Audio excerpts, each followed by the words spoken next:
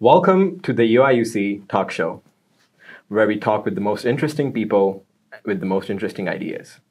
Today, we have a very special guest, Husna, and we're very excited to talk with her today. Welcome. Thank you. Thank you for having me. How are you doing today? I'm doing amazing and wonderful. I'm excited to be here. Very beautiful answer, I would say. Thank you. Something I'm curious to know is that we overlap in a lot of things growing up, right? So the first time we met was at Argonne National Laboratories, where you did a lot of cool things, and we kind of overlap. And then you came to U of I, and we kind of knew, oh yeah, I'm going there too, but we never really talked. And then you ended up in the same research class I was taking, which is a lot of coincidences. So I'm kind of wondering, since in high school we were kind of similar in the way of how we were always like doing things and like learning, and like a lot of people in high school were not necessarily doing that. So I'm curious, like what were some of the things you like what were some of the things you were doing when you were growing up that led you to what you're doing now, and why were you doing those things? Oh, that's a great question. You can probably guess, but how I was raised, like my parents, they were very hardworking. So as a kid, and me being the oldest child also contributes to that, because I basically raised my siblings and then my little cousins. And so there's always that individuality and kind of being responsible and like a go-getter. But as a child, I was also very so impressed and fascinated by technology. And when I grew up, that was basically when technology was advancing at its highest, like iPhone, BlackBerry, all that stuff. So I saw it all before my eyes. And I used to be like the tech service for my home. Like anybody in my family, like literally they would come to me with like a phone or, I don't know, like broken TV or whatever. And I would just fix it right then and there. And that kind of got me in that like critical thinking mode. And that's how I grew up. And then, when I went to like fifth grade, I was in robotics, and then it kind of took off from there. My interests, for fun, like I like to do, on the iPad Pro, I like to code. And make games. Like what? Like games? Yeah, games. Like what? Like what? So there's this one game where I don't know how to describe it. It's like you're like a monster and you jump through the levels, and okay. Yeah, I like to do that stuff, but not as I would not. I wonder what that says about your personality. Anyway, continue. I wouldn't do it as a career because I don't think it would be fulfilling for me. Like I want to like be part of the public sphere and help people and like kind of be involved in that way. And for me, I know like all the CS people I talk to, they're like, oh, I'm gonna get a job at like Facebook, Microsoft, Google. Yeah. And while that's all great and like the benefits working there is great, I think there's more to life than just Google and Microsoft and Facebook and yeah. Okay, but I don't think you understand like how big of a decision that is. Meaning, it's hard because a lot of us, we want what we place the value of things based on what other people want, right? And like everyone just wants this thing. Everyone just wants it. You just like, no, I don't want that. Like, screw it. Well, like most people don't do that. Most people are like, oh my God, I want a job. Facebook, Google. Yeah. They're like, okay, no, that's not it. Yeah. I do want to know like your brain through that. It's like personal value, what you value. And me personally, I don't care about how much I make, like when I'm, done with school, whether I be a lawyer, a doctor. Yeah, they make money, but actually doctors, the first 3 years, they make minimum wage.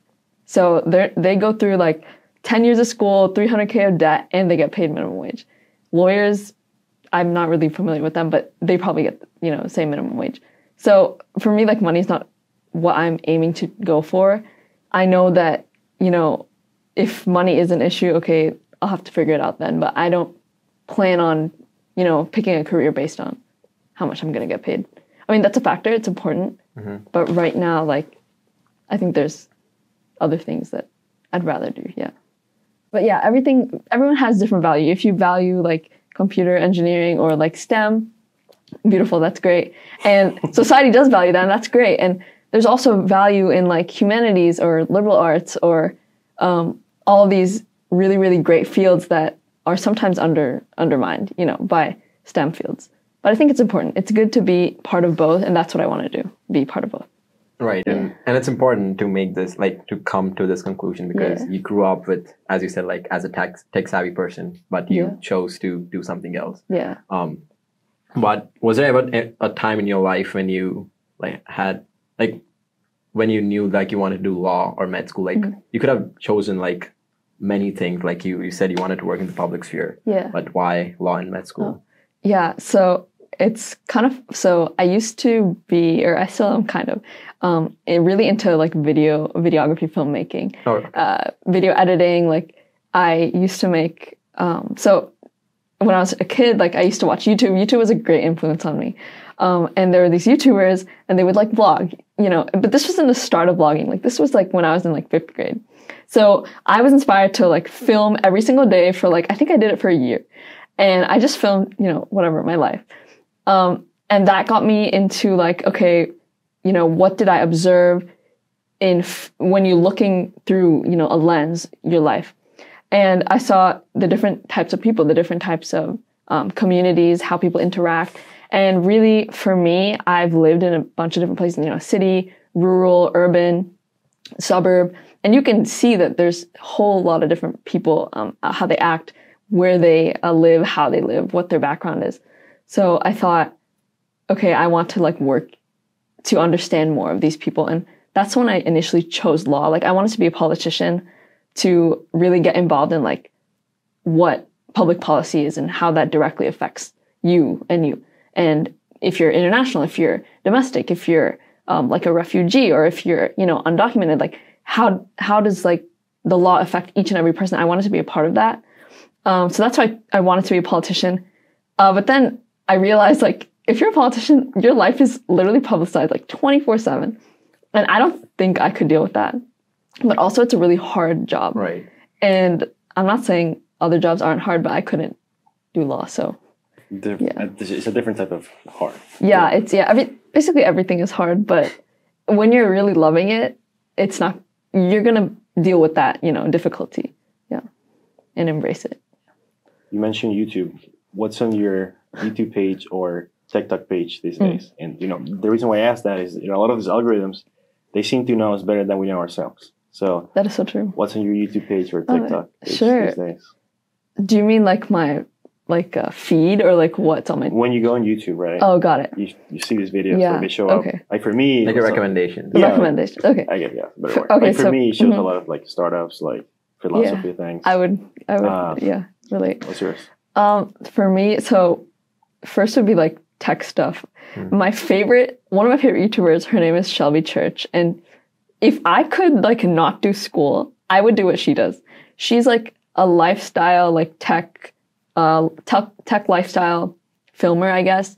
She is really great with like her investments and like what she does in life. She's like so successful, and she's only like 25-ish. But yeah, so her videos, she makes videos like, I don't know, like I lived in my Tesla for 30 days, or like I rented my Tesla on Turo, or how to, invest in a property and sell it, or rent it on Airbnb. And I love that stuff. I love real estate too. That's something I do. And yeah, so that's on my recommended. And then like car videos. I really like cars and like mechanics, and then occasional like food, Indian food cooking videos will be on there. So yeah, that's basically what's on there. Yeah. It's interesting. Something something I find interesting to see when I'm trying to figure out, okay, what do I want to do? Is that like today I have a bunch of things that I wanted to do, and I had a quiz and a test, and I was like, okay, I could take it like later, but like if I take it today, I don't have to worry about later, and I could have more time. So in cases like that, like that's where I would ask myself, like if I were to die today, what would I actually do? And the answer is probably what I should be doing. So wait, I have a question. So if you had like you had like one thing to do, and it's like you get to pick for like Monday to Friday, you can pick any time to do it. You're saying you would pick it? Would you pick it in like the beginning of the week, so you have the rest of the week to like move on to different things, or would you pick it at the end of the week and then have like time to build up to perform that task? what are we talking about? Like let's say like an exam or something. Yeah. So if you were given the choice, okay, I can take it Monday, Tuesday, Wednesday, Thursday, or Friday. Are you the type of person, like, would you complete that on as early as possible? Or are you the type of person to, like, put it at the end? And well, yeah. So for school, right? Yeah. In school, it doesn't really matter. Yeah, school, yeah. So. Well, if school doesn't matter in that regard, then right. No, but like, what about something else? Yeah. So I guess, for school, just quickly. So there's been studies with the CBTF. The people who take it earlier do better. Yeah. So that this whole paper I read, you can read it too. People who take it earlier, they do a lot better. Mm-hmm. So if I were like technically what I was supposed to be doing in school and actually be studying, doing everything I was supposed to, I probably would have taken it like, sometimes it depends. Like today I took it the first day. Usually not so much, but depends. Yeah. I would usually take it like at the beginning, but and he does well. So there you go. But I also think about how my week is gonna look like. Like let's say my exam is next week, and I know my weekend is gonna be insane. Mm-hmm. So in that case, I just move it back just so that I get some weekdays to study for. Yeah, that's a good strategy. Yeah, for other things, the thing is inspiration.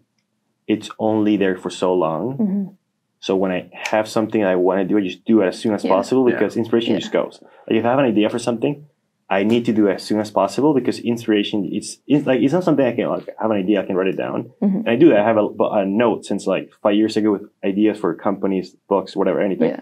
And it's there and I could come back to it. But if it's something I could just do, like, so a couple of weeks ago, I wrote an essay about teaching yourself math online that I wrote for this person who wanted to learn math, and he dropped out of college, whatever. Mm-hmm. So that was for him. And I was like, okay, what if I could make a website that would be like the guy you need to learn math? Okay, like maybe you want to learn calc. Like what's the best place to learn calc? Okay, you go Khan Academy, Pulse Notes, boom, boom, boom, boom. So that's how I think about it. That's awesome. That's great. Is it? Yeah. No, I'm kidding. No, I like it. And I think it depends, when you think about like that, you said inspiration, it's fleeting. And so when you have these set things in your life, like, oh, you have to take an exam, whatever, if you're not going to like think about it 5 years from now, like, I don't think it's worth to dwell on. Like, yeah, exams are important, but it's one exam. Like, okay, you do bad, or okay, you messed up on this exam. It's not the end of the world. And I think that's something I learned the hard way. Like, I used to be a perfect student, and then I came to college, and like, you still are. No, because like, I don't feel smart anymore, like in college. Like I'm not the smartest person in the room, or like I'm not the smartest person that I know. And so it's like, oh, you have to learn to, manage your expectations. And don't be afraid to fail. I think that's something that I was always scared of. Like I was always like, no, I have to get an A on this.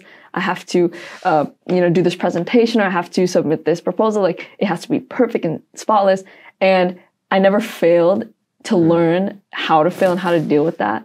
And sometimes failure actually gets you in like better positions, because like the best things in my life right now is like what I do for research. And it was actually, I got rejected for my first choice, and this was the next one, and it literally changed my life. So, that's how I knew like, oh, failing is okay. Yeah. Okay. And you can just tell us that it changed my life, and that's all it's more. So tell me more. I kind of know, but I don't really know like, like that changed my life. That's a big statement. Yeah. So I mentioned I love technology and stuff, and I've always wanted to like kind of work on like the intersection of health and technology. And specifically, I didn't know this actually about like myself when I was thinking of research, like what are my research interests, but intersection of tech and health, and how can I work in that space? And so I found this opportunity. It's like human factors, which is like human engineering. And so it talks about, or it really focuses on how things can be better designed for different types of people. And one of the niches that I work in is like older adults. And then within that is older adults with mobility disability. And really that whole population resonates with me, because I've always worked with older adults, be it my grandparents or whatever, or other older adults in the community, and knowing how to, work with them to introduce technology, because they might not be the most tech savvy, obviously. And some people get impatient when they try to introduce it to them, or themselves get impatient. So it's really about changing their life with technology. And that's something that I'm, working on right now, and I love it. It's with like Amazon Alexa and having to kind of integrate it with older adults in their life. Another thing that I do is like telehealth robotics. So, very similar, like a robot that comes and attends and helps an older adult. And yeah, that was like my dream to work in. So I'm here and I love it. I think I read about this in the newsletter. Do they are they looking for more people to like participate in the study or something? Oh, like older adults? Yeah. I remember now. Yeah. So we're talking about dreams, right? And I have a question I want to ask you. So let's say you had all the time in the world to work on a project you wanted, like all the time, all the resources. Okay. You don't have to worry about anything, no homework, no deadlines. Wait. And we also got Ambani to give you money. No. Ambani to give me? I don't want his money. What would you work on? Okay. I would do, okay, wait. So, can you reiterate the question? All right, sure. So you have all the time, all the money. All the resources, whatever. You don't have to worry about school. Yeah, regardless of the sponsor. Dude, that's such a great question. Okay, what I would do like investigative journalism. Okay, I would first, this is a hard question. You can think about it. No, I'll think. Yeah. So, first I would get like, obviously education. Okay. Because I want that foundation. So like I would want to be like a physician and like a lawyer and get an engineering degree. This isn't a perfect world, like you said. I know obviously now. Okay. Yeah. So I would get all three of those things. And then I would do investigative journalism in like war-torn countries or like displaced populations all around the world and like do that. Because something that's really important to me and is to, make sure people are getting represented properly. And even now, like politics doesn't really do that for certain populations. And we can see that now. We've always seen that. So I want to be a part of that. And I would do like kind of investigative journalism. And I do a little bit right now, but, and I'd want to be like an ambassador or like a public representative in like the UN or like, some global organization like the WHO, the WHO. That would be my dream. Like that would be a project that I work on, is to like make sure that these displaced populations, they are represented correctly, because they aren't right now. And like Orientalism is part of that, but that's something else. That's a really deep subject, so I won't get into that. Fair enough. So how is that? I think what you're doing, it's not that far from from that. You're doing what, like 6 majors or something, and then you're doing. So I guess like what I'm asking is that that's a very like specific thing. Yeah. Investigative journalism. Yeah, there's no like career for that. No, don't even worry about it. That's completely BS. That's not. I mean, like right now, like there's no path that you can tell your advisor, I want to do this, and listen, obviously. And that's same for you, because I know that you're like very multifaceted and you want to do different things. Yeah, maybe. Yeah. So investigative journalism. So there was this guy, a mathematician, Richard Hammond. And he used to work at Bell Labs, which is this place where a lot of Nobel Prizes came. Yeah. So anyway, Richard Hammond was this guy, very smart and everything, and he would sit on different tables. So he would go to the physics table, the chemistry table, the math table. So at first he would sit at the physics table, and he would talk to Bardeen, the guy who got the 2 Nobel Prizes. And he would meet these people, and then he would go and ask them, what are the important problems in your field? And after they reply, they would say, why you're not working on them? And people would get like really like upset, like fiery. Yeah. So he would do that. The physics table got a bunch of Nobel Prizes. They all left. And then he was like, okay, where do I go now? Okay, I'm going to go to the chemistry table. Then he asked this guy, the same question. What are the important problems in your field? And why are you not working on them? Well, this guy just kicked him out of the table and never talked to him again. But 12 months later, the guy came up to him, Hammond, you really got under my skin, but I really thank you, because now I got such and such a word, and now I'm the president or whatever X thing. Same goes to you. You know what you want to do. Why are you not doing that? I think in a way I am. But right now, I guess my priorities are different because that would be like in a perfect world, right? And when, like you said, like no school, no homework, like no stress about getting into medical school. And so even now, I guess my first priority, like right now in this moment, would be like focus on school and focus on, you know, your opportunities and your involvement in like the community, whatever, and get into med school. Like that's literally my first priority right now. So after that, yeah, I would definitely further pursue like journalism and health journalism and yeah, stuff like that. But at the point, assuming, I don't know, but there's a high likelihood that you're gonna have some debt, which means you're gonna be, or maybe not, I don't know. Yeah. But you're gonna be or maybe, you know, you did X years and like, you're not just gonna go around the world and like, you know, forget what you did. So there's like a little bit of like sunk cost in there. Yeah, absolutely. And that cost, how do I what? How do you think about that? Yeah, I think it's really like a line between you like what your ambitions are and what's the reality. And sometimes it's hard to like bridge them together. So I always say to myself, this is not something that you should do, but I always say to myself, oh, it's a tomorrow problem. Oh, I'll cross that bridge when I get there. Okay. And I do that for like only certain things that I know like right now it's not in me to do it. But, and when I get there, okay, I like get ready and I do it and I do fine. But that's something that I'm trying to work on myself too, is to stop doing that. And kind of like what you said, if you have an idea, if I want to do something, I do it right now. And for me, I feel like there's not enough hours in the day to do what I want to do sometimes.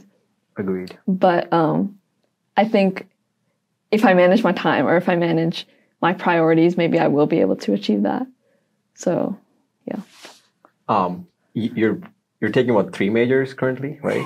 I haven't like declared things because my advisor told me just wait till you're done and then declare it. Okay. So I'm taking all the, you know, classes for these things and really trying to get like an interdisciplinary education.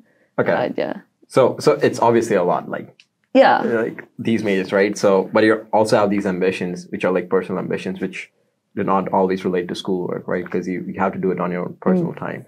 So what are some of the things and I'm sure it's like really difficult for you to manage both of these things because I think Juan David and I both can relate with it because we both have a lot of things that we would rather do, but there's also a lot of schoolwork that we know we have to do. So it's hard to balance these things. And as a result, you end up compromising on some things, right? Yeah. Like for example, for me, I do not get much personal time, so I had to cut down. Like I like to play the keyboard, I like to sketch, but I had to like cut all of those down just because I could do the other things. Yeah. So you have to make compromises, right?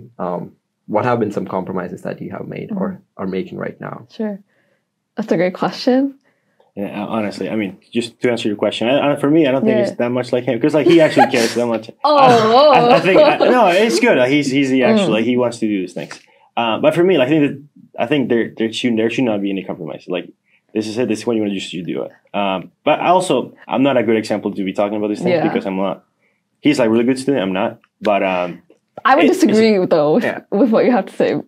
Right, but what I'm saying. Just to give you some context on what he said. He said all of that, and yes, true. And I think you would agree with him that you need to focus on these things. Yeah. But just to let you know, just right now here, is that like why do you need to wait to graduate? Why do you need to wait X amount of years to do what you want? Some context. Continue to answer this gentleman question. Sure. So compromises. One thing that I'm sad about every day is like languages. I love languages. And one of my like ambitions in high school was like I wanted to be a polyglot, which means like you know multiple languages. So like Spanish is something that I love. I absolutely love Spanish. And you know, I studied it for like 6 years and I'm like I have the seal of literacy and it's a big part of my life. But even now it's something that I wish I could study like formally. I wish I could like live in like some Spanish speaking country and really be part of that culture. And it's not something feasible right now at the moment. And then, you know, in other languages, like I wanted to branch out and do like Portuguese or like Arabic. Even like learn my language better, like Hindi and Urdu. I wanted to get like super perfect at it. And these are things that you just have to let go sometimes because they're not feasible in the moment. So that's one big compromise I've made. In other ones, I wouldn't like rank on the same as the same magnitude. But yeah, language is just a big one. And I mean, I would say you're a polyglot. Like, you know Spanish like really well. English, I think you know, and then Urdu and Hindi. Like, I mean, he can probably test, but I don't know. But I think like I think you were successful if you wanna like. Yeah, no. I definitely do. I'm not like upset with myself at what I have because I'm like grateful that I can know this stuff. And for me, like I always have said this. I think I like wrote it in my college essay, but I think like language is the key to the world. I think you want to understand people. You have to learn their language. You have to learn how to talk to them because some things you can't translate and some emotions you can't translate. And to know a person, you need to like speak to their heart. And language is something that is just, it opens all the doors. So that's something That's Nelson Mandela's quote. If you want to talk to, or maybe not. Oh, really? It is? I think, yeah. He says something Nice. along the lines of, if you're going to talk to their brains, you know, talking in a different language. But if you want to talk to their hearts, I mean, if you want to talk to their hearts, talk in their own language. Yeah, Yeah. that's perfect. Yeah. That's exactly what it is. And it's cool because language is kind of like, it's kind of like music. It's kind of like food where it brings people together. And even like teaching people, like people ask you, oh, how do you say this in your language or whatever? And they get excited and I get excited. And, you know, there's like a language exchange there where you learn and you get to know about them more on a deeper level and a more, I guess, personal level too. What's the next language on your list? What do you want to learn next? I would do Arabic for sure. Okay. Like sometimes I just wish I knew it. And I guess it goes with a lot of my musical ambition or musical taste as well. Like I love like Arabic music. I guess French music too. Like on my Spotify, that's the only thing I listen to is French Arab mix. Okay. Like that fusion. Because I guess Americans wouldn't know, but like in France, a lot of like the top artists, they're from like Algeria, Morocco, like North Africa, and they speak Arabic, and they mix that in their music, and that's what makes it so like gorgeous to hear and listen to, and it brings people together. Yeah. So that's why I really love it. But yeah, Arabic or French, I would learn. Have you ever been to like a country which is like, let's say, speak Spanish and have to like, have you ever tried it out in the so the niche? Yeah, many times. So in like Spain, we were trying to go to a certain location. And so we got in a taxi, whatever, and we told this person like, take us here. And they took us to the street that was named. It was, they took us to the street. So like, so it was Mesquita, right? They took us to the street Mesquita instead of the actual building. Oh my God. I get it now. That's yeah. So Mesquita means like mosque. Yeah. So we're trying to go there. And they took us to the street and it was in the middle of a neighborhood, right? So we're stranded in the middle of this neighborhood and these owners, like the house people come out and the neighbors, whatever, and they're speaking in Spanish, right? Get them out. They don't speak English, obviously. So I'm there like a sophomore in high school and like I'm only like 2-3 years into my Spanish language, but I'm like talking to them, getting to know them. We took a photo with them. They gave the business card. Like it was so cute. And you wouldn't get that experience like if you didn't try, to speak their language. You didn't try to engage with them. That was one time. And then another time was in Italy a couple of years ago. And so we wanted to travel. I think it was a long distance, like an hour drive. And we were in a taxi. He only speaks Italian. I don't know Italian. So I was talking to him in Spanish, and Italians can understand Spanish, but it's not, reversible, I guess, because I couldn't tell what he was saying. I was like trying to say, I remember clearly, like, I said, can you take us here and wait for us, and then we'll come back, and you can drive us back. And I said, I know it's an hour drive. Like, are you okay with that? And he was like, sí. So like, I was like, okay, yeah, let's go. So that was cool. And that was when I was more like fluent in Spanish. So I just knew, what I was saying and making sure he understood. But that was something cool, just like that, to use those skills in the real world. Right. It's a different feeling. I would agree, yeah. Yeah, for sure. Oh, yeah.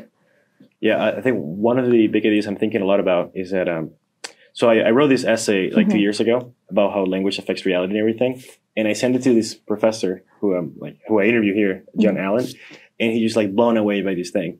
And one of the biggest things is that I'm wondering, like, if you experience that in some way, is that one of the biggest things that I've realized is that language, like each specific language, gives you an identity, a new way, a new Husna, right?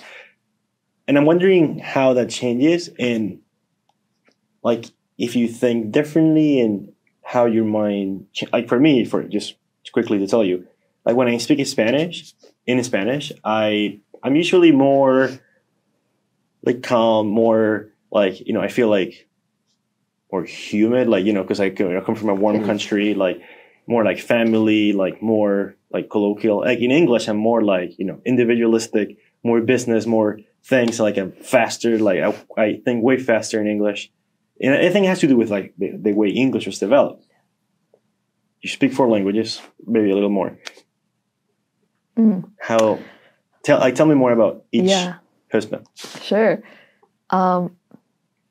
My main, I think what you're saying is right. Like each language is a different you, like a different version of you, and you might think differently, like speak differently.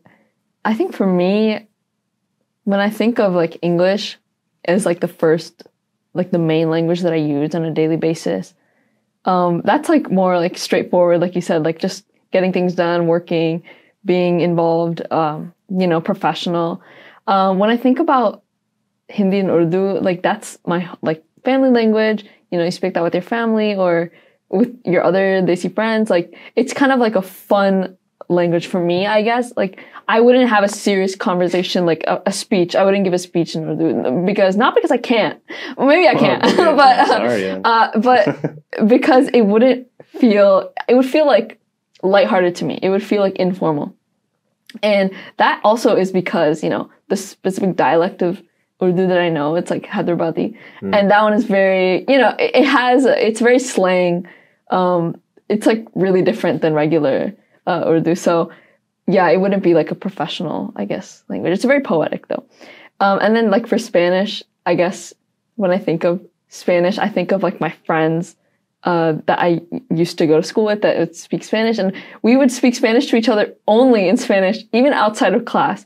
So when I think of, Spanish, I think of them, and I think of like the memories we had, and mainly like actually like math. Like a lot of the Spanish, I guess, when I look at math, I think of Spanish. Like I don't know why. I really don't. Like today in physics, I was like doing my homework, and I was like, oh my God, like I was like saying, oh, like in my head, I was like, I don't know. I was just thinking in Spanish, like, oh, this is correct. Like, I don't know. It was weird. And that kind of like was surprising to me. But my inner thoughts, I would say it's just a combination. Like using every single language in one sentence. I do that a lot. Yeah, but also language is cool because like the language you speak, it gives you a different outlook of the world. I know like in Spanish, you have these articles in front that make words like feminine or masculine. And like German has that too.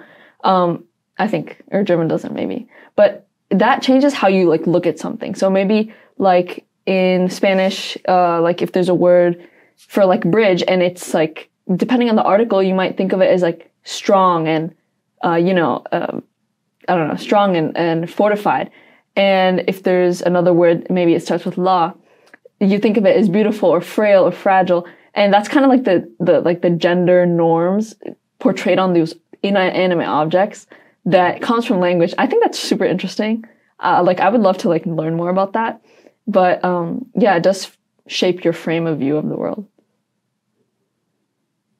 And yeah, you're right. And I mean, those two words, bridge would be el puente, and then la would be la ley, which it's you just feel it for some reason. Yeah, like, it's just a very softer. Because it's cool because like English doesn't have that. So yeah, it's really interesting. Yeah. Yeah, and it'd be interesting to see how, like, what that could tell us about learning about the brain and how it works. Yeah. So I don't know. Definitely. What do you wish you see more of in the world? Like for me, and Adiman will tell you in a second what he wants to see more in the world. Like for me, I want to see. So in a world of crazy people, something I think a lot about. Like I cannot stop thinking about it. In a world of crazy people, the normal ones are crazy. I want to say it again. So say it again. Yeah. In a world of crazy people, the sane ones, the normal ones, are crazy. And what that means is that we live in a world where everyone is kind of like automated, not thinking about what they want to do, and taking, things, like in Brave New World, there was Soma, where people just thinking these things in order to not think. We can see this in every society, in everything. People like social media, from substances, whatever, X. And like people are just not doing what they want. They're not doing what they love. And you can see like, oh, that's reality. But like, I don't think that's reality. I think there's this world and there's like subsets of this world. And the subset I want to amplify is this world where people love what they do. People do what they want. And people are just happy and thinking, and like they know exactly what they want to do. Yeah. So that's what I would like to see more of the world, and I think that's what defines a lot of the things I do. Mm-hmm. What do you think? Like, I guess, like, what do you wish someone? I think I'll talk about it after your answer. I wanted to comment on what you said. Like, it reminds me of like American society, very consumerism. We live to work instead of like work to live. And a lot of people... Dalai Lama. Huh? I think Dalai Lama said that. Oh, hey, where they come from. I just know that. Yeah, okay, so that's funny. You should give me a list of like the names after this. Yeah. Okay, cool. So, what was I saying? So, you live to American life, it's very consumerism based, and that's where we lose, I guess, our individuality or personality even. When you work 9 to 5 and then you come and you have to, I don't know, you only have a certain amount of hours to do what you want to do, which contributes to why I think you say the people who don't do that, they're the sane ones, but they're also crazy. The crazy people think they're crazy. Yes, exactly. When they're actually just as normal as you can be. Yeah, and in a perfect world that would be amazing to happen, but I think there's so many social factors that just contribute to people really living paycheck to paycheck, and that's not something that they can control. But it would be nice if it was like that. Yeah. And so yeah, what's your answer? What is the question again? Like, what do you want to see more? Oh, what do I want to see more of in the world? I want to see more. That's a good question. Can it be?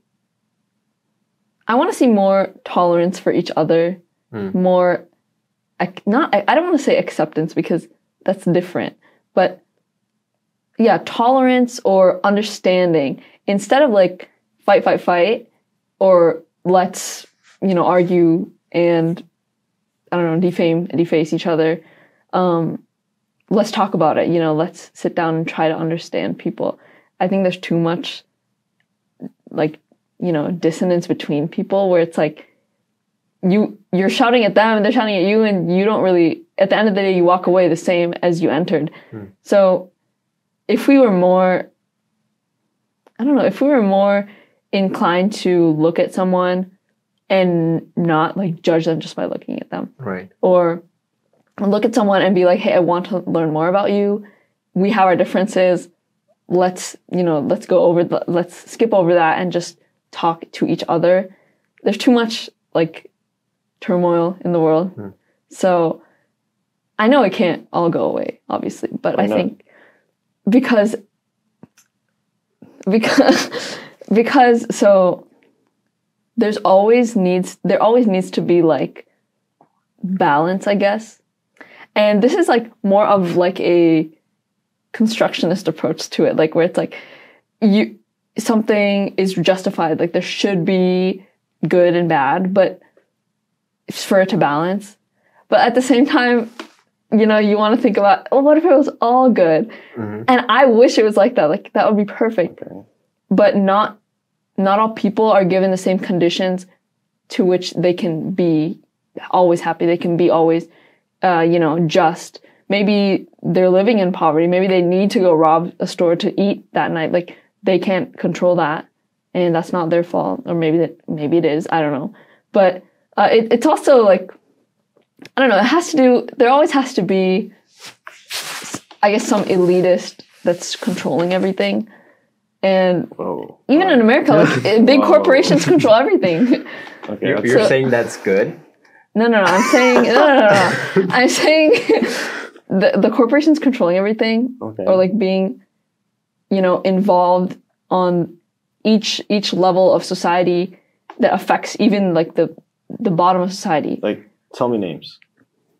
What do you mean names? Like, you say corporation, but that's like I don't understand what it is. I mean, okay, we could say like big names, like Bezos and Musk and Gates and. Okay, but like those people did not do anything. No, I understand they didn't do anything. No. Okay, no, that's not what I said. You could say they were just normal people like 20 years ago, and now they're like.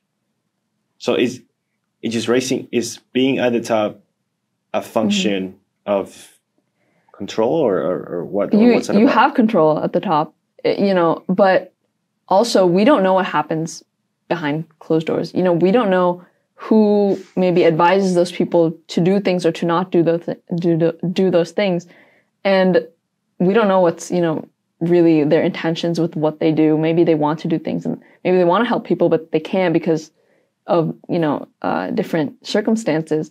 So that's something that's, I guess, left unanswered, and maybe we'll never know. But I think if you're in a place of power, it is your responsibility to make sure people are okay, that you were given that power, you were given that wealth. You should, first of all, no one in the right mind should have an infinite amount of money, like that you cannot even fathom, Okay. You cannot fathom $1 billion. What are you going to do with $1 billion? Even like people with, like, I don't know, famous singers or athletes that get paid hundreds of millions of dollars. You don't need that money. Like, no human being needs that much money. Okay. So it's your job to make sure that, okay, I have all this money. Do I need it? And I know avarice and greed is like, when you're in that position, you just think of yourself and you don't think of anyone else. Like, that's human nature, I would say. But you still have to take responsibility and help those who are under you. Or, yeah. Finish. No, yeah. Okay, so when you say that, who do you think of? Did you mention? I said no, names. but like I want to ask again. Like, specific. Just name one. You said that. Who do you think of? I mean, I don't want to. Who comes up to mind?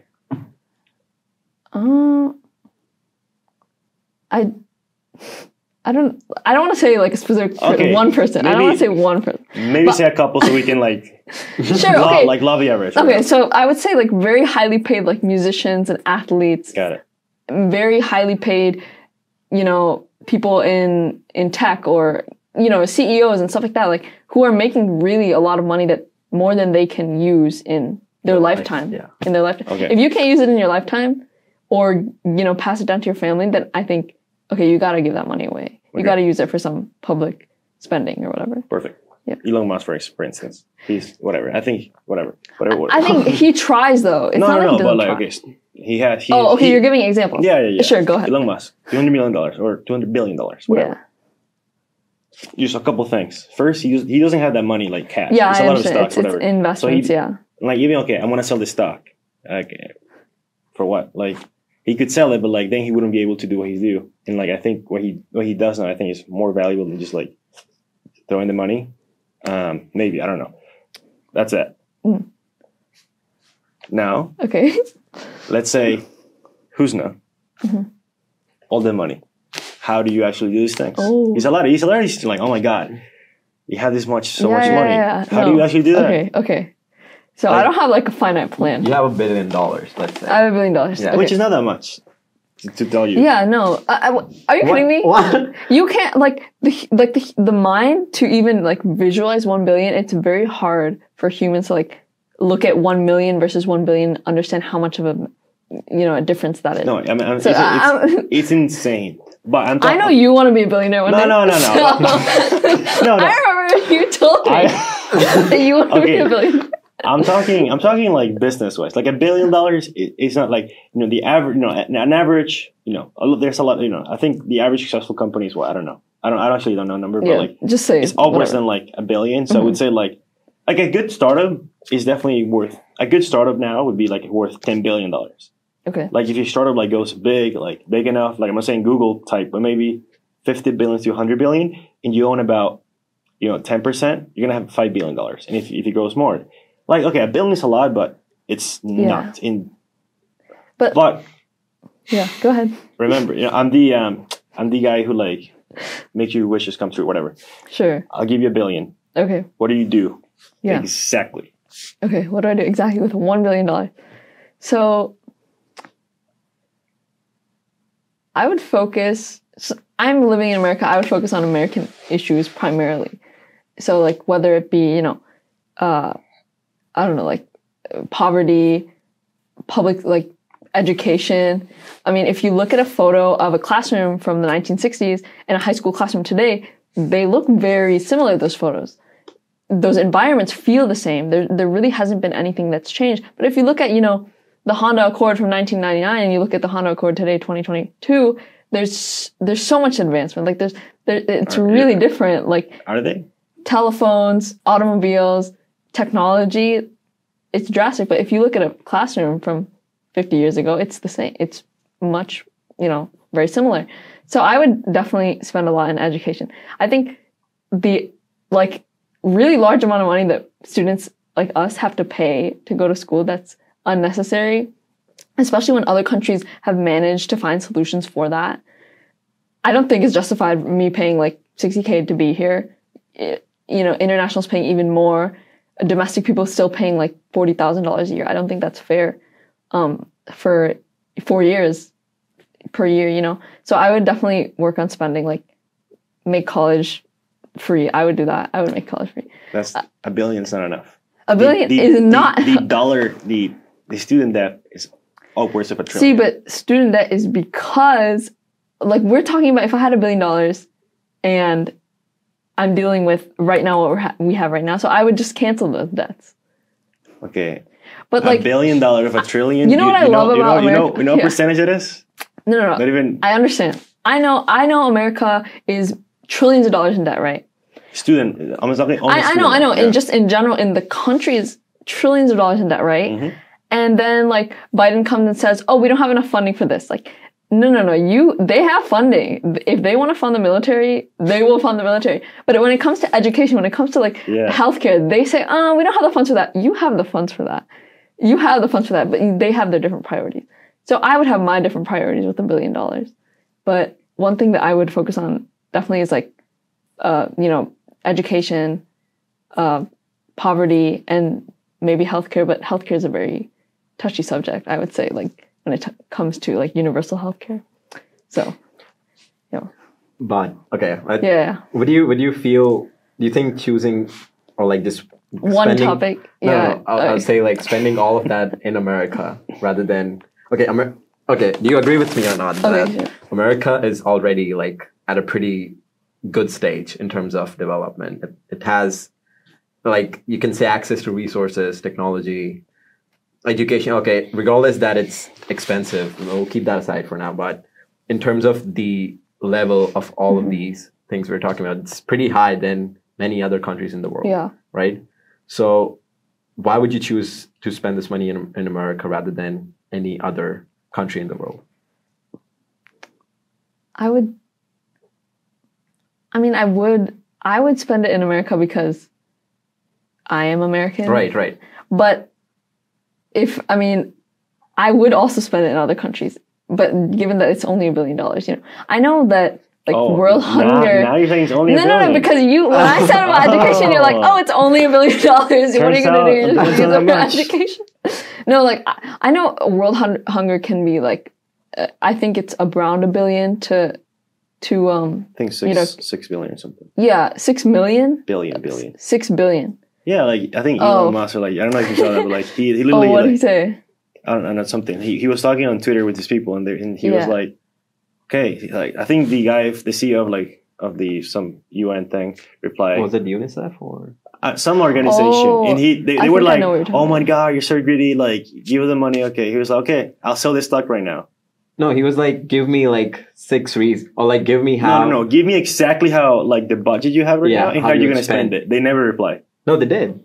No, They did. No, but like No, they did. they did reply. Yeah. And what happened? I don't know Oh, if they he did. donated or not. That's another issue. Like Okay. where these organizations, we don't know what they're doing with the money. We don't know what the Red Cross does with their funds. There's always, I guess, corporations, they want to accumulate capital all the time. Once you get to like a certain level, I guess they just don't care about helping the main public. So that's what I've always been like skeptical if I donate somewhere. Like, what are they doing with that money? And that's something that it doesn't prevent me from donating. It doesn't prevent me from doing any of that, but it's still like lingering in my mind when I do it. And I wonder what happens. What did they do? Yeah. Yeah, but you didn't answer the question. Oh, what was the question? So why? Oh, why would I spend it in America? Yeah, like Okay, you want to do like public good, right? And Yeah. you talked about the world and everything. Yeah. But I mean, I get that you're American, so you want to spend it in America. Yeah. But would you feel better if you solve the problems of another country which need it, rather than If I had to, I see. I don't want to pick a country, right? Right. But so you would have to think about different populations, displaced populations. What I would think is like, oh, the Middle East. Immediately, the first thing I would think of is, okay, like they are so like uprooted. The birthplace of civilization was there in the Middle East, and now look at it, and we know who did it. Like British colonization, French colonization, American interference, all of those factors, sectarianism, even internal conflict. But aside from that, like those places, they're such beautiful countries with rich history, with amazing people, with the advancements that we use every day came from there. And those people don't deserve any of that. They are underserved. Even the media treats them differently. I would help those people first. And when I think about like where I would want to work, like if I'm working in like abroad, I would work in those places and, to help those people. Yeah. Yeah, I mean, I think at the end, he likes to say at the end of the day everything, but at the end of the day, I would say. You don't say at the end of the day? No, I'm not really, but he loves to say. So I think that's why I'm saying it. But at the end of the day, like you cannot just go around like, oh my God, like I think you just have to help like whoever you want. Whoever you want. Exactly. Like you can just be like, okay, who's the poorest? I'm gonna help the poorest. Like no, because like it's different. Like it's not like you just black and white. It's a lot more nuances. Yeah, and there's also, you have $1 billion, or you want to help this population. You should take into account your own experiences, your own background, maybe the communities that you're from, maybe the people who have gotten you to where you are now. You want to help that community. So I think, it's not like, oh, I'm going to help the richest or the poorest place or the most displaced. It definitely depends. Yeah.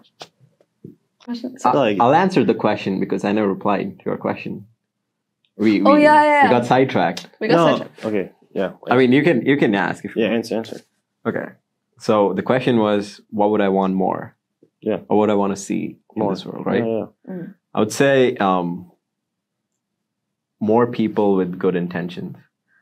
I feel like when you're making decisions, you got to think a lot about how others will react to it, right? You don't know how the other is feeling about it. Like the other might be envious if you are too successful, or like the other have their own intentions in their mind so that they can. It's obviously not for everyone, but it can sometimes get in your way or just make you unhappy. And I don't know, if you're just living in the world, if you're just living with good intentions, others around you might not always have them. And I don't know, it can I feel like it leads to a lot of disagreement and like unnecessary conflict. I feel like if everyone just thought about the others more, or knew where they came from, or like could empathize more and like genuinely had good intentions about everyone else, I think that would be something that could help. Yeah, I think you can tell she's from Gujarat. I think good intentions too, they may be subjective, based on, where you're from or what you believe, what's your values. Right. So I think, like you said, that could cause a lot of tension maybe. Even if we have our good intentions, like, I don't know, maybe Will Smith had a good intention defending his wife, right? But to me or to somebody else, maybe they think that is not a good intention to go and assault somebody on live television. There's a difference there. So, right. Yeah. But good intentions in the sense that you're just doing positive things. Exactly. That is not hurting anyone. Exactly. Yep. Like, you're not doing anything bad intentionally. Yeah. Or just because of a selfish reason. Mm-hmm. Is there anything that gets, like, you, I don't know, gets you excited, or, like, something like that? I don't know. Like, I don't know. I'm usually interested in hearing, like, what makes people tick. What makes people what? Like, what makes people, like, them, and, like, what makes people unique in a certain way for, like, how they think. And, like, I think you fit in that, like, category. Yep. And I don't think we've reached a point where, like, I can actually Okay. tell why you're the way you are. Okay, sure. I mean, I don't know if that makes sense. No, I understand. Like, so I guess another way to ask you a question is that this professor recommended us to ask, in what ways were you lucky, or what ways were you fortunate? Like, what are some of the things? But I guess the reason why I want to know is, like, what were some of the things that, like, made you who you are, like, made you unique, and, like, so interested in, like, helping others and, like, politics, and, like, because I don't see these type of things. Like, most people, if you were like most people, you'd be doing CS, you'd be doing an MP, and you'd be, like, really sad. I'd be grinding the MP the night before. Yeah, we probably would have never, like, met, or, like, not met, but, like, talked, because, like, oh yeah, CS, whatever. Yeah. You would never have done. Yeah. You would have never done ERAP or anything like that, because you would have been MPs.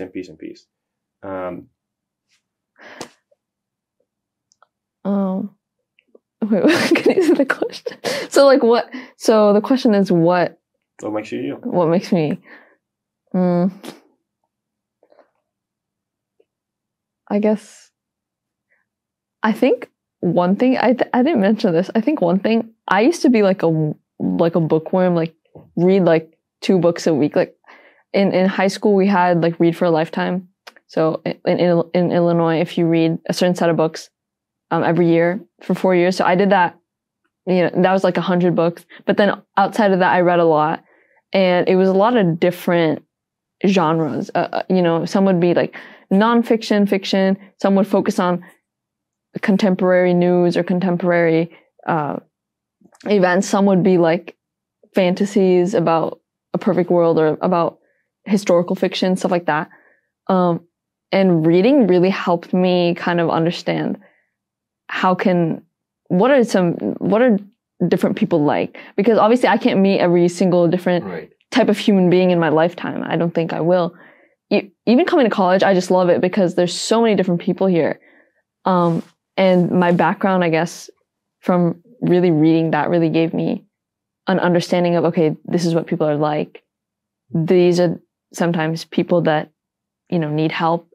And you're reading it, and then you see it in real life, and you're more attentive to it in real life. And once I'm reading, and then in my life, I'll see, oh my God, I've read about this before, or here it is in front of my eyes. It makes it much more sentimental or like meaningful when, you have this paper experience of it, and now you're seeing it in real life. I guess you could think about it as like reading a book and seeing the movie. Like, what is the real manifestation of that? And that's how now I look at everyone and I think like, oh my God, I wonder where this person came from. Like, I wonder what's their story. What are they like? What makes people quiet, or what makes people really outgoing? And like, what am I like? I would say like, I'm in the middle. Like you mentioned, you're different to different people. I think a different version of me, like a different version of me. And so it depends. And I would say I'm not an introvert nor extrovert, but I'm in the middle, like, or I can be who I want to be at a certain point in time. Whoa. Yeah, I think with a lot of people, I'm different. Like you will know me differently than somebody else. Yeah, they told me some stories about you. Oh, I reckon, yes. Yeah, but it's interesting because you know someone and you question yourself, do I know them, or do I know that version of them? Right. And that's what like runs through my mind all the time. Like I love people, like I love learning about people. Why are people a certain way? And that's why I love like studying. One of the things I'm studying is sociology. It's like exactly that. And it's so perfect. Obviously, all my questions aren't answered. Like, why are people the way that they are? But I'm, getting there a deeper understanding. And it's just like what I'm reading, I'm seeing. And it makes everything come together like perfect. Like you're getting answers for things they're looking for. And I'm getting answers to things that I never knew I wanted to know about. Right. And you're observing them more now just because you know them. Yeah. It's really fun. Yeah. So we talk about how we want to help people and we want to create like a better world, right? Mm-hmm. But I want to know what you think about dystopia. Like, I'm sure you have read books which talk about dystopian world or like seen movies about them. How do you react with it, or how has looking at a dystopian world helped you like understand better what we need right now? Mm-hmm. In dystopias, there's often a lack of individuality or lack of like free will. Like I would say, like doing the things you want to do. And I would say in our life right now, we do have that choice to do. We wake up every day, we say, what are we going to do? And we do exactly what we want to do, given the conditions. You want to do investigative journalism, you're doing pre-med. Sorry. I'm kidding. Continue. What was I saying? Sorry. No, it's okay. You were saying that we have the free will. Yeah, so in a dystopia, it's not like you don't have free will. You just can't do it, right? Or if you're so in an environment so dystopian that they're controlling your thoughts, like you said, like using sound to control people, then that's a different story where like there's no individuality. There's no way to be free. Right. And you get brainwashed. I think even now people are very prone to that, but I'm forgetting what I was saying. But wait, can you say the question? All right, so we're good. It's fine. Yeah. Basically. Yeah, no, listen, it's fine. Don't worry about it. Thanks. Yeah. So, I think yeah. So you think a lot about whether you know people or not. Yeah. We've known each other for maybe a little. Do you think you know me, or do you think I know you? I would say I don't think I know you as well as I would like to. And I don't think you know me as well as I would like you to know me. Okay. And maybe that's just because we've known each other for a long time, but we haven't actually like seen each other, like talked for more than, I don't know, X amount of time. Mm-hmm. So there's gaps like that. Yeah, it's hard to form like a friendship or just any like connection to somebody. But yeah, I don't think anyone like really knows me. I wouldn't say anyone really knows me. Like maybe your parents. I don't know, maybe my parents, yeah. Okay. But I guess a friend. I mean, most of the friends I have right now, I met them like in September or whatever, or some October. So it's only been a short window of time. And I haven't had lifelong friends because I've moved as I was growing up. So that's something I kind of think about. Like some people, they have like these friends from like kindergarten. And I'm like, that's amazing. That's surreal. That would be amazing if I had like a friend like that. But also I see the benefit in not having known someone for so long, because then you don't feel like you can change, where you have to live up to like, oh, this person knows me as such, I have to be that way. But when you meet new people, you can give them a different version of yourself. Maybe fix qualities that you had bad qualities before and you want to fix those. So yeah, I think people in that way, it's very like, I guess it depends the friendship that you make. Each person you'll have a different friendship with. Do you fear people knowing you, or like having this long form, like long? No, I think it would be really cool to have a really long friendship with someone, or knowing someone for a really, really long time. Because sometimes there's like a chemistry that you can't make like that. You can't make in a couple months or a year. It takes time to build that friendship and that relationship. And it would be awesome to, know somebody that well. So yeah, I'm definitely open and excited to do that. Okay, what would you like me to know that you said you would like me you would like me to know No. about you? Is there anything that comes to mind?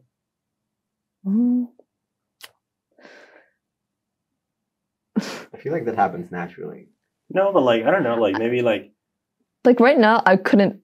There's not like something I want you to like that I can think of that I Yeah, want. got it. I Okay, guess Juan maybe- David should know this about me. got it. Like if I had a business card to give with things you should know about me, Okay. which at the undergraduate research symposium I will, so you can take a Okay, card I'll check it then. out. But no, I don't have like I can't think of anything right now. Like in that sense, I think it would take time. Yeah. Yeah, it's just weird. Like, and Me? no. I think it's no weird. It's, I think it's interesting Mhm. because it's such a. I think it tell a lot about how you think in the sense of like what you would like to do in the future and everything. And yeah, I do want because like I can say like I want to do X, I want to do a talk show like that. But Yeah. like I wonder like what are some of the fears or things that I ignore to think about that could be impulsing me to do wanting to do these things. Like for instance, you said you would like to have these long friendships from like since skin. You don't have that, right? Yeah.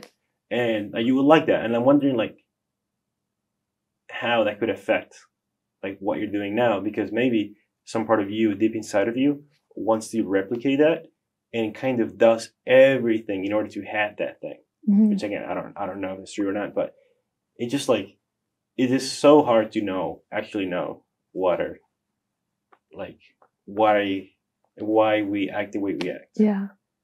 It's extremely difficult. And that's why I like kind of humans personalities that are different. Like you'll have 10 different personalities, say, and you don't know which one you're using at any given moment, but I guess your mind does. It brings out a certain part of you at a certain moment. Some may be natural, some may be just, unique to you. So that always makes me curious about people. Because sometimes I observe, the way someone treats someone like person X and then me. And I know this version of that person, but that other person knows somebody else. So How can you tell if someone is genuine? Because I think you're probably pretty good at that. Because you've told me like people have approached you, approach you in the quad and stuff like that, and like people like, I mean that happens to me, but it kind of happens. People just like approach you, like how do you? And because of like everything like how do you know if people are genuine? How do you know if people are just curious or just are being themselves? Like how do you know? Like Cap, basically, how do you like judge people? how do I? So how do I judge someone to know they're genuine? Is what you're saying. Me personally, you talk to the person. I'm never somebody who someone comes up to me and I'm like, within like 5 minutes, I get an idea of like, is this person like legit or sus? Like, I'm not that type of person. But so I guess I'll give an example of the people I've met last semester. I met like so many different people, and right now, like half of them I don't know anymore out of my personal choice to, not continue that friendship. So it takes time. So first say you meet somebody and, you talk to them, you get to know them, you hang out with them, you eat dinner with them. I think like one of the best ways to know someone is to eat with them. Because when you're eating, it's like food, first of all, it makes everyone happy, right? And then... That's true? I mean... No, I don't know. Juan David, you should eat some food that I made, Indian food. Okay. You will be very happy. I'll Anyways, try it. yeah, you should, yeah. All right. So yeah, food makes people happy, right? And when people eat food, maybe they think of their families, or they think of an environment that's comforting, that's, inviting and warm. And so that's where you really have conversations that go with the flow. And I think if someone is genuine, that conversation, it won't stop. Who knows where it will branch out into, what you'll talk about, whatever. Another thing is like favors. I know maybe it's kind of weird, but if they ask, like the favors that people ask tell a lot about them. The way that they act toward you obviously tells a lot about them. You can tell if someone is genuine if they stick with you, regularly, say, and not just hit you up like every week for like homework. Yeah, exactly. The homework, or like, oh, can you spot me? Or like, oh, I know this person. Can you, get me in touch or whatever. That's when like, okay, someone's a matchmaker or something, or what? Sorry? Are you a matchmaker or what? No, like like references, like connections, like that. Yeah. But yeah, it's really about consistency. Like if someone wants to be a friend, they will put in the effort. Because friendships take effort. It takes communication. It takes effort. It takes, kindness. And so if you're not genuine, you'll see those inconsistencies over time with that person. So that's how I tell if someone's genuine or not. I think most people are genuine, definitely. Sometimes you have to, pull strings to get what you want, and that's fine. But as long as you're not hurting anyone, I think it's okay. Yeah. So we have a segment on our show. Okay. We do it for every episode, and it's called Underrated, Overrated. And we like to ask you a few questions and see what you think about them. Yeah. Let's say first one would be Hassan Minhaj. Underrated or Okay. Did you go to his show last weekend? I did not. No. Okay. Did you want to? That could probably tell us a lot. Anyway. So, did I want to? No, I did not want to. Okay. Even in Chicago, when he went, like, I mean, he's not overrated, but I don't think he's underrated also. I think, I know you're giving me two choices and I'm supposed to pick one. But No, you don't have to. Yeah, because I'm saying like him as a person, as a creator, like what he does, it's amazing. Right. And for someone like me to see someone like me exactly in a place of like power and authority and like influence, I love him for that. I love that he's Indian, he's Muslim, he talks about taboo topics that nobody wants to talk about. He calls people out when they're supposed to be called out, like, right. And I love that about him. And really, I think I also wrote a college essay like inspired by him, but I really liked him for his commentary on like social topics like Patriot Act. That's why I liked him. I didn't really like him for his comedy, so to speak. Personality wise, I don't think I like his personality, but what he does, I admire a lot. So I would say in the middle. Yeah. Okay. That's right. Yeah, he also inspired me to do comedy, and that didn't go super well. But yeah, he's kind of interesting. I don't know. It's like I don't know. I'm not like too into like comedy and stuff like that. Like I never understood like stand-up comedians. Maybe something about the culture that just do not understand. It's just not funny to me. Yeah. Maybe just me. I don't understand like the language or like the jokes or whatever. But like for him, it's just like he has a different like kind of like comedy. It's just more like stories and like I don't know. It's just interesting. I think he's a very good speaker too, and he's a fashion icon, which I love because like guys like men's fashion. I love men's fashion. Like it's just amazing. I don't know, but his dress, like his fashion sense, his style, that tells a lot about who he is as well. He's like always neatly kept. Like he wants to look nice. He influences people with the way he appears, and I think that's really something commendable. All right. Next one. MKBHD. You're into tech. Yeah. I'm sure you watch his channel. He is underrated, I would say. Really? Okay. I used to watch him like in the old days, like MKBHD before the $1 million studio with the professional cameras. Like I'm talking like iPhone 5S, or iPhone 5. And I used to watch a lot of tech YouTubers. Over the years, now the only really tech YouTuber I'm consistent with is Marquez. And I think the way he explains things, he's not trying to like hit you with specs, like blah, blah, blah. He wants to appear like, he wants to speak to all audiences. He wants to make us understand how things work. And I appreciate that. And he's also not like, he doesn't mix his work with his life. You know how like YouTubers, they'll like vlog and have also like a main channel. Like I don't like that. Yeah. I want to know that person for like what they do. And if they make vlogs in the same channel, like that doesn't make sense to me. Yeah. So I would say underrated. Yeah. Okay. for sure. MKBHD. But you guys should check out Shelby Church for the tech stuff. Because yeah, I've not heard of her. She's amazing. Like, she's like tech lifestyle. Like I said, you should check her out. Yeah, she's cool. Okay. Yeah. I used to see The Verge before I found MKBHD, and then I just like watch MKBHD. Yeah. Because it's just, you get what you need out of it. Yeah.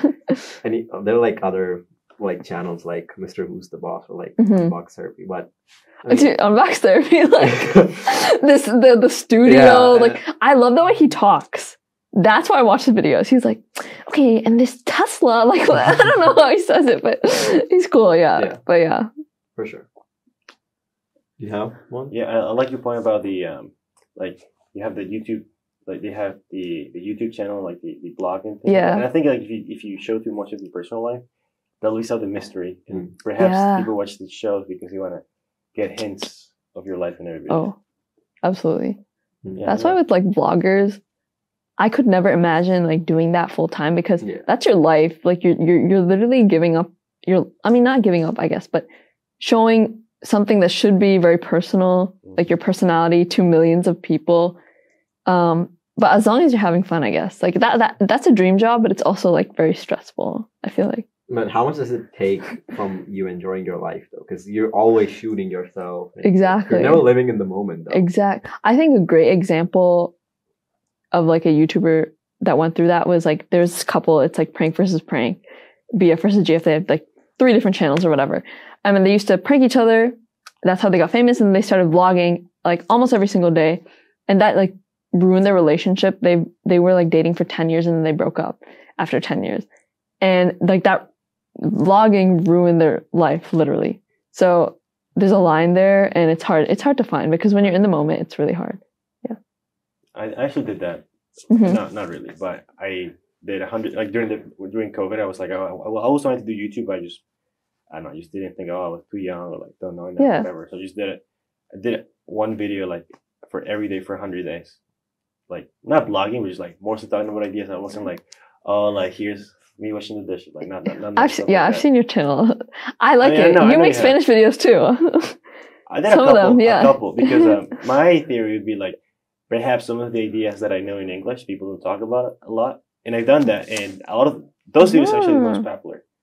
Even though those are the few I've made, because I share them and these English people like share them, and they go like, not viral, but they get more views. That's cool. Yeah. All right, thank you so much for coming and for your time, maybe wasting a little bit, but also fun conversation. Yeah, it was definitely a great conversation. Not a waste of time at all. I hope you had fun.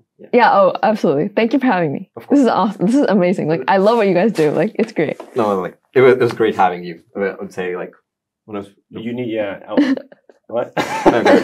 No, what I was going to say, you need to help us with the thumbnails. I'm down. Your design was, like, insane. What, so you liked the one that I sent? Yeah. And like, do you want me to like send you more? Like, what? Yeah, I mean, we can talk about it. Yeah. Okay, sure. Let's You know, like how you had a blue thing, maybe yellow, and then like have the other thing like white or something, like something that just like stands out and sort of like aligns with the logo that he created. Oh, nice. Okay, yeah. The UIUC Talkshow logo. Yeah. Okay, awesome, perfect. Right. It's awesome. Cool. Thank you for watching. I hope you learned a lot from this conversation. If you have any questions for Husna, please put them in the comments and we'll make sure to get them to her and get them answered. I'm sure she'll be more than delighted to answer those questions for you. As you can see, Husna is a multifaceted person. She's doing a lot in her life right now, and she's trying her best to achieve her goals and maybe just get a little bit closer every day by doing what she does. So I hope you can appreciate that and maybe learn a little something out of it. Stay curious, and we'll see you guys in the next one. Thank you. Thank you.